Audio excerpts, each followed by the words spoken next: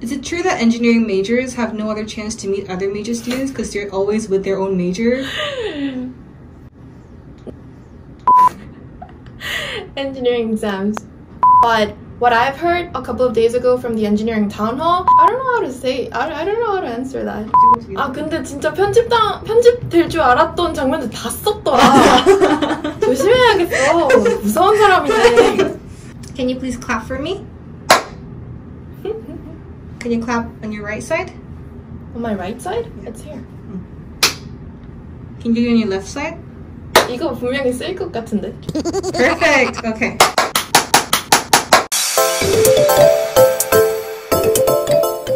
So first, what's your name, nationality, class, and major?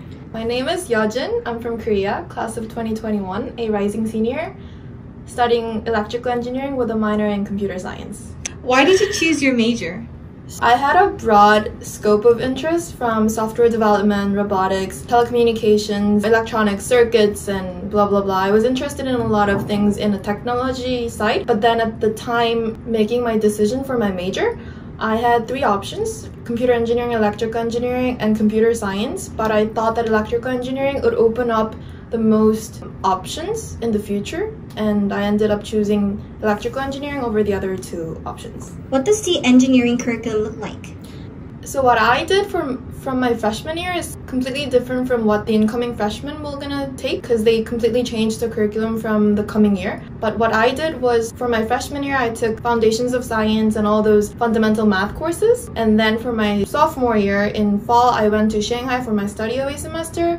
And when I came back, I started taking the common engineering courses, which is common for all the engineering majors, including civil, mechanical, electrical, and computer. And then in my junior fall, I continued with those common engineering courses, and junior spring I went to New York taking electives in engineering and computer science as well. In my next year, in my senior year, I will be taking more electives. Well, I still have some major required courses left even for my senior year. That's how engineering curriculum looks like. But what I've heard a couple of days ago from the engineering town hall, they canceled Foundations of Science 3 and 4 for incoming engineers, so they only need to take 1 and 2, and then they jump right into the common engineering courses in their sophomore fall. Some selective students with high GPAs will be able to stay in New York for a year.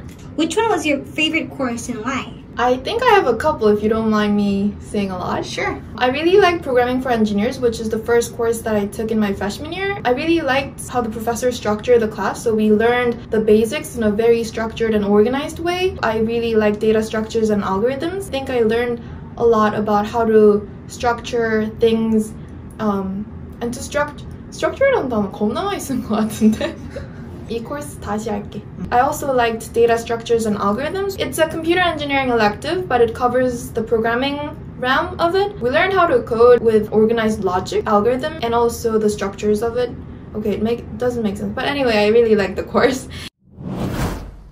And another part of my favorite area was circuits and electronics. The topics were interesting. We learned basically the fundamentals of circuits and the components of it. We did some interesting things in the labs, so I think I really liked the lab component of it. What was one of the most memorable assignment? I remember for Programming for Engineers, it was my freshman fall, so it was the very first semester in my college. We learned how to program in the language called C++, but what we did for final project was actually using C#, which is a more advanced language. So basically, we were starting the project from scratch. We were given a physical device. For our team, we chose Oculus Rift, the 3D VR simulation device. We made a 3D VR driving simulation game. I was in a team of 3 and we all didn't know how to do anything, but we ended up making the thing work. It was like a nice thrill when it finally worked, and I think it was a very interesting and something that's worth working for. And then another project that I can think of, we built an electrocardiogram device for our electronics class. So I saw my heart pulse being graphed on the device, and that was really cool. We did all the soldering, we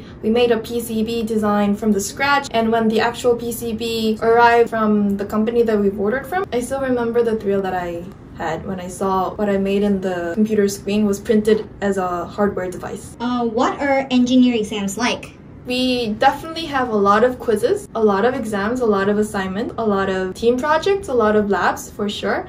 Exams are like, we have a lot of lectures, meaning we do learn a lot of theories, and in the exams they do ask for the theories, but since it is an engineering major, they usually ask for application of those theories that we've learned from. It's definitely a long answer question when they ask something. For instance, for programming related courses, we had to think of the logic that can do the prompt that the professor asked us to do. And for telecommunications or circuits electronics class, we were given like a circuit and we had to predict how things will behave, or he gives us like a faulty circuit and we had to fix some components to do that. Exam is not the only thing that evaluates one's academic accomplishments in engineering curriculum, because lab component usually takes up like a huge part in the grade and in your time as well. Like you need to spend 3 hours in the lab every week for each course, meaning it's a lot of commitment and it takes up a lot of time and effort, and it does take up a lot of component in the grading system. And lab is not something that you can do everything in 1 second. Like you need to constantly work on it like every week. So you need to study for the exam, you need to do your homework, you need to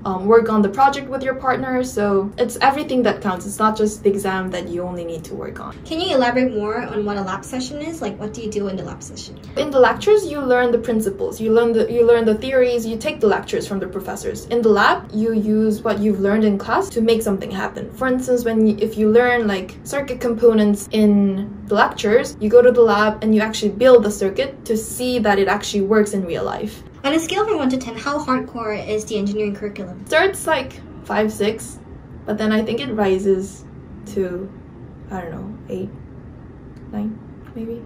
It's definitely doable, but I guess it depends on people's priorities. Is it true that engineering majors have no other chance to meet other major students because they're always with their own major? Not really. I don't think that's like a complete truth, because like I do have friends outside the engineering group, but I can't deny that my core friend group are all engineers. You're watching Maggie Ann's channel. In what ways does the school support or provides resources to engineer majors? One thing that I can think of is Engineering Design Studio. It's like a studio where all the engineers, plus maybe other majors as well, are welcome to come over and use the resources that are provided there, build up some projects on their own, work on their own side projects, or even like some major projects for competitions. It's where everyone goes to work, mingle, and to have fun. It even has like a small kitchen there where you can have some free food. It's a really cute place. And on top of that, in terms of like opportunities, a lot of engineering students reach out to professors to work on some interesting projects that professors have. Professors work on various research projects, if that makes sense. So from bioengineering to mechanical and civil, you can reach out to professors and they're usually very welcome. They might even give some contacts for off-campus opportunities if they know anyone. They're very nice, they're very approachable, and you can definitely find internships on campus that might be related to your own interests. You can also ask for funding if you want to go for conferences abroad. And yeah, there are definitely a lot of opportunities if you are committed enough to look for them. How do you find the internships? It's usually posted on Handshake, the NYU Handshake portal. What is Handshake? It's like 뭐라고 설명해야 되지? It's an app. It's a school app. Is it like what? School LinkedIn kind of thing? Okay, No, but it's not just internal. 맞아. Like a lot of companies, inside out, and they post jobs. Oh. It's another version of LinkedIn where you can find all kinds of opportunities on campus, off campus, remote, maybe even for like jobs. What kind of school activities are relevant to an engineer major? I don't think I can just pick one. Engineering in general is like a really broad discipline. It really depends on where your interests lie. For instance, some of my friends worked on capture the flag competitions, where it's basically a cybersecurity related stuff, when other group of my friends worked on bio related research project. So it really depends on which RAM you're really interested in. There are a lot of SIGs on campus, like CyberHash for instance, they deal with the cybersecurity stuff. WeSTEM deals with education, raising awareness, community related stuff with a high school student workshop and stuff like that. iGEM, they also do some bio related research. There are a lot of labs that professors are in charge of that you can reach out to and do a lot of research or studying and exploration. Do you have any advice on freshmen who are interested in majoring in engineering? Prep for the math placement test, because that opens up a lot of chances. Like, you can definitely start with FOSS 1 and 2 in your spring semester. That doesn't harm anything. But if you started early, that also means that you have more space for more stuff. For instance, what I got in return was a study away semester in Shanghai, which I really liked. And for the incoming freshmen, they might get one more additional study away in New York. I'm not sure about that, but maybe. Even if that's not the case, you still have more space for general electives or engineering electives that you can take. And I think that's a really good chance for students to be aware of before coming to college. One of the big concerns that I had in my sophomore, junior year was, am I on the right track? Did I make a right choice in my major? I sometimes regretted that I didn't think about it before coming to uni, but now that I think about it, there's no need to do that. Like, as long as you open up yourself to all the options that are given to you in NYUAD, it doesn't really matter whether you already chose what you want to go for or not. If you were to become a freshman again, would you still choose engineering as your major? Yes. Please subscribe, like, and comment. Okay, perfect!